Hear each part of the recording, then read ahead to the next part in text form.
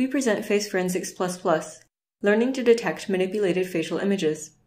We are confronted today with potentially manipulated visual content in almost any digital medium. Images and videos, particularly of human faces, play an important role. However, with current methods from computer vision and graphics, videos of politicians or news speakers can easily be altered. FaceForensics++ analyzes both manual and automatic detection methods and proposes a robust detection approach using a novel dataset. Since news speakers and journalists are likely to be prominent targets of video manipulation, we used corresponding videos downloaded from YouTube to create a video pool of pristine footage. Based on this dataset, we use state-of-the-art manipulation approaches to create altered videos. The two main manipulation categories are face replacement and facial reenactment. FaceSwap is a lightweight approach that extracts the face region of one image, places it into another, and can be run on smartphones.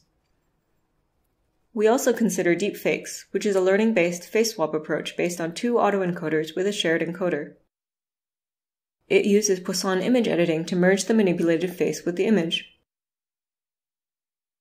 The facial reenactment category is covered by face-to-face, which transfers the expressions from a source actor to a target actor while preserving the target actor's identity.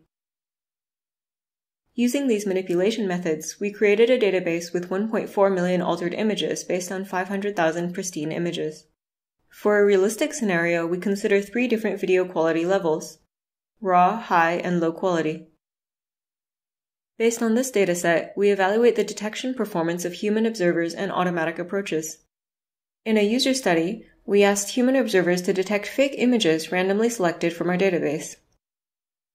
The ability to detect fakes decreases with lower video quality. Instead of such a manual detection, we propose a new method to detect fakes automatically. Rather than use the entire image as input, our approach uses a state-of-the-art model-based face tracker. This information is used to normalize the image input. Using this input, we evaluate multiple classification methods. Here we show the results of our detection pipeline based on ExceptionNet in comparison to the baseline implementation, which does not use any domain knowledge. We are able to reliably detect fakes of low video quality. We can also use our pipeline to classify the used manipulation method. Another important task in the field of digital media forensics is the per-pixel segmentation of manipulations. We can see that our method is able to robustly detect these regions. We have introduced FaceForensics++, a domain-specific detection approach that is trained on a large dataset of more than 1.5 million manipulated images.